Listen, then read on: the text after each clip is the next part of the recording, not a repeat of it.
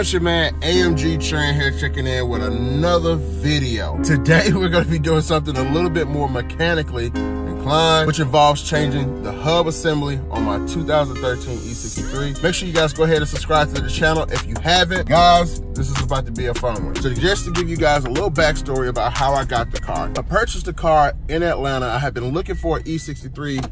My brakes are squeaking on the truck. And I just thought, man, like I should get me an E63 or a CLS 63. So I looked. I know I wanted one that had the P30 package, which is kind of like the S model from 2014 and up. I was looking for that extra horsepower. So the P30 package came with 560 horsepower, which is a lot of horsepower, versus the regular package, which only came with 518 horsepower. It is hard to find a P30 package in good condition. Before I purchased the car, I ended up getting a pre-purchase inspection at Mercedes-Benz of Marietta. And yes, guys, they quoted me a bill for $14,000 to fix the things that was wrong with this vehicle. Some of these things were just straight up overboard, guys. I'm just gonna keep it straight and 100 with you. $4,500 for a steering wheel, like, come on. One of those things on that list was the hub. You guys are gonna see me go through this list, fixing some of the things that they said needed to be fixed. And, you know, we're gonna go from there. We got a set of Vorsteiner wheels and Michelin Pilot Sport 4S's. Literally, we got these for $800. So stay tuned to go ahead and subscribe now so you can find out how we ended up getting those wheels and stuff like that. So if you have an E63, CLS 63, W12 model, W218 model, or yes, W218 model, make sure you watch this video, give this video a thumbs up. We're gonna try to make this as quick as possible.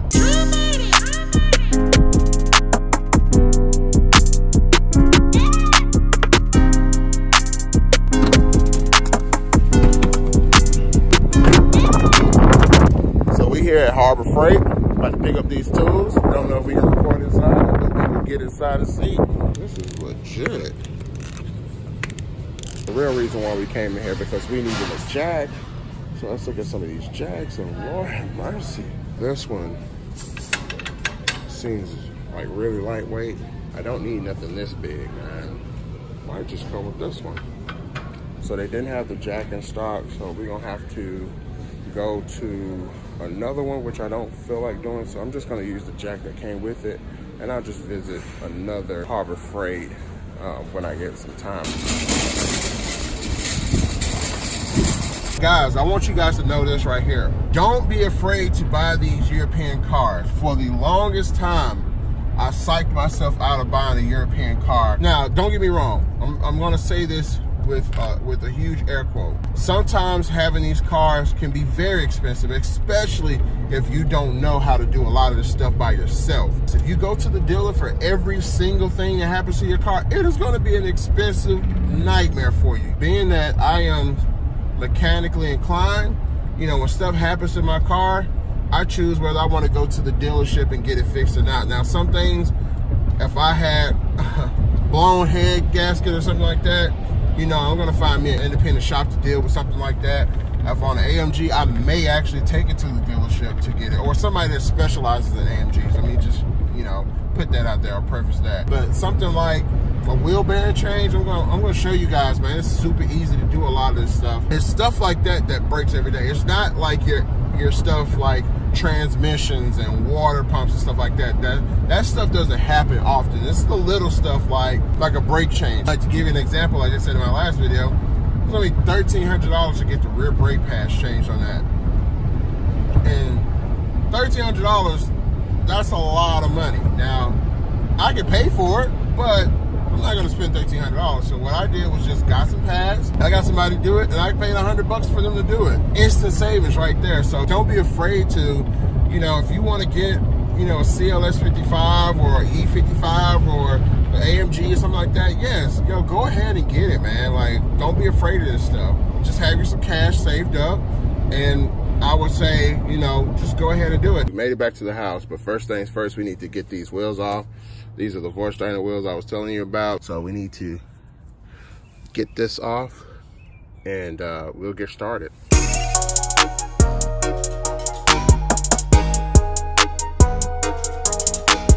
We now have the tire off. We can look in here. We have a star bit that we have to use to get this out. And yeah, man, look at these calipers. These are some huge calipers. This is my hand. I have a pretty big hand. So we just got to loosen up a couple of bolts. We got to loosen that bolt there. This bolt down here. Got to loosen both of these bolts right here to get the caliper off. And that's what we're going to do. So we're going to take the caliper off now. And let's see what we got going on.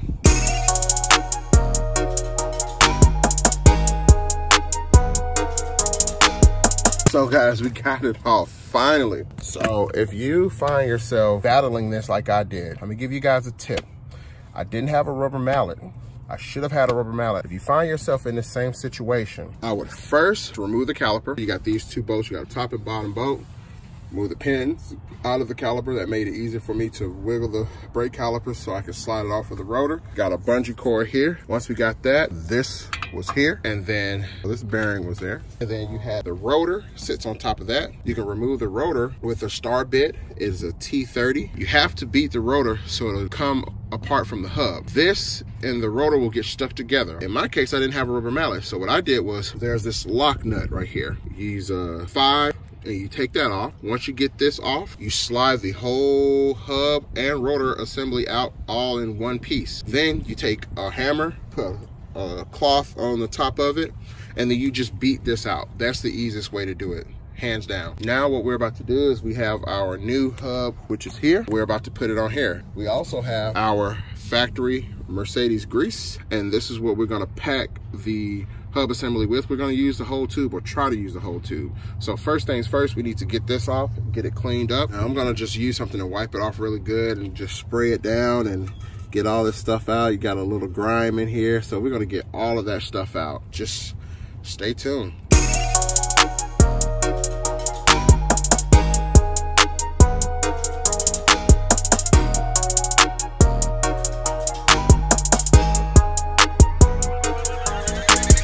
So we got the hub assembly on. All right, next thing we're gonna do is we're going to put this back on. So we're gonna put this locking nut on. Now, to put this back on, there are some very specific instructions. So what you wanna do is you don't wanna over tighten this. This is only supposed to be so tight. And if I'm not mistaken, you need like a depth gauge to put this on. You don't wanna put this on too tight, but you also don't want to put it on too loose. So you want to put this about hand tight. So I'm going to put it tight right now, and I'm just going to spin it to kind of get that grease worked around. I'm going to keep tightening it up. And what you don't want is you don't want a lot of resistance on it, okay? And you should be able to feel the resistance on this thing, but you don't want it loose enough to where there's play. Loosen it up a little bit. Okay, let's tighten it up some more and tighten it. See, that's too tight. So I'm gonna loosen it up, and then you wanna back off. You see that? That's much easier to turn now. So you want it hand tight and then back off. So that's too tight. You see, it's a lot of resistance on that, a lot of resistance. So you want it hand tight and back off. Let's tighten this back up. This is a 5. Okay. And you don't want to over tighten this either. Just tight enough to where you can't get it off. If you don't have a torque wrench, you really should be using a torque wrench doing this right here. But this right here is fine. We got our new hub assembly on. Now it's time to start piecing this thing back together. So now what I'm going to do to keep this from sticking like it did this time is I'm going to take this and I'm going to dab a little bit of this grease on there. Now we're gonna grab the rotor and we're gonna put the rotor on. There we go. We're lined up. I'm gonna use this tool right here to see if I can get this a little bit tighter. And that's pretty tight. Now guys, you can see that we have no play. Put our dust cap back on. I like to kind of keep things a little clean. It's got a little dirt in here. So we got that. Bam. Put that back on. And what we're going to do is take our hammer and beat all around it. It should go in pretty easily. And I'm not beating right on the edge. I'm like literally beating to where we're not bending it. We're good. So that's good. That's back on. And let's get the caliber back on. So guys, I would say this. Difficulty level on this, out of a 5, this is definitely about a 2. But if you don't do the research ahead of time and you just watch a video like I did thinking like, okay, I got this, you're gonna definitely make it a 3 or 4.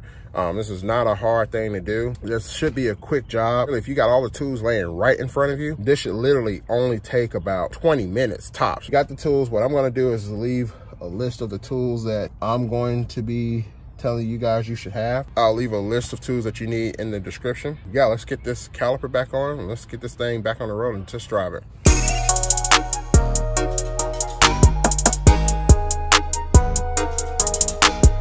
And just like that, guys, we are all finished. Wheel back on, lug nuts or lug studs back in, brakes are back on, and everything is all clean. This is super easy. You should be able to do this literally in like 30 minutes if you got all the tools. So like I said, I'm gonna list the tools that you need down below. Just make sure that when you're doing this, I can't stress enough to make sure that you have all the tools that are listed down below so you won't have any issues with doing this job. This should only take about 30 minutes to get the job done, and you'll have a really good hub ready to rock and roll. So make sure you guys subscribe to this video and make sure you guys comment, leave a like on this video if you want to see more videos like this. This is AMG Trend signing out, and it's been real. Peace out.